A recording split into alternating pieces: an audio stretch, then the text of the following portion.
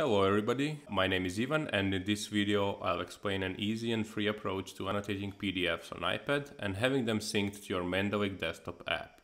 Mendeley has recently removed the mobile version of the app, which wasn't that good to be honest anyways, and left many people wondering how they should proceed to read the papers on their tablets and still make use of Mendeley as their reference manager.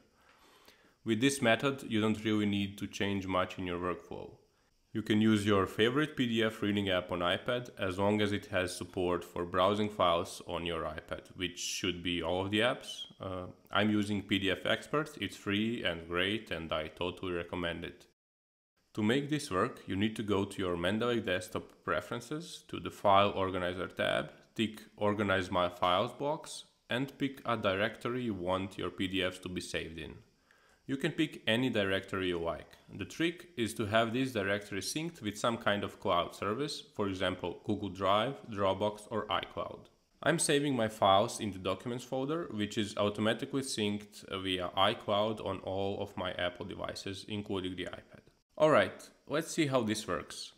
Let's pick a paper from my Mendeley Desktop library. As you can see, the paper has no annotations at the moment. I'll then go to my iPad and find this paper under the Mendeley Desktop directory in Documents folder. This can be different for you depending on how you organized it.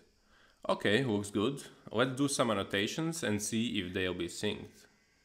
PDF Expert will automatically save the annotated PDF and it will be automatically synced to my Mendeley Desktop. Let's go back to my MacBook and open the paper again.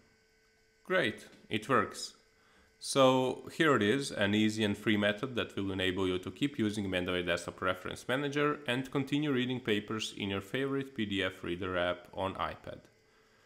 By the way, in this channel I'll talk about little things that make up a PhD, so make sure to check it out if you're in the same boat as me and find the PhD journey to be an open and vast ocean of ups and downs.